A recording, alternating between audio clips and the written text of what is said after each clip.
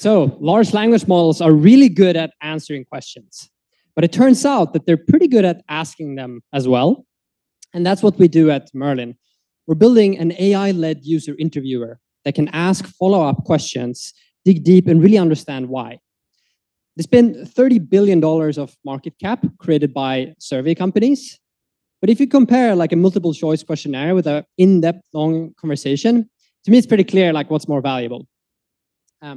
I'm an ex-YC founder. My name is Alfred, yeah. And my co-founder, Florian, he worked at Tesla Autopilot and reported to Elon. And I think it's best to illustrate with an example what Merlin does. So here we are in an interview about Tome, and somebody says like, oh, I stopped using Tome because it doesn't use PDF. That's a very clear like example of a bad survey response. But with Merlin, it knows what you've done within the product. So it can ask you, wait, actually, I see that you have exported a PDF. What's going on there? So you can see how you get so much more in-depth information from this data gathering. And yeah, we're backed by Sequoia and AI grant, and we're hiring a founding engineer. We just did our first hire who left Jane Street to join us. So thank you so much. I'll be by the wine.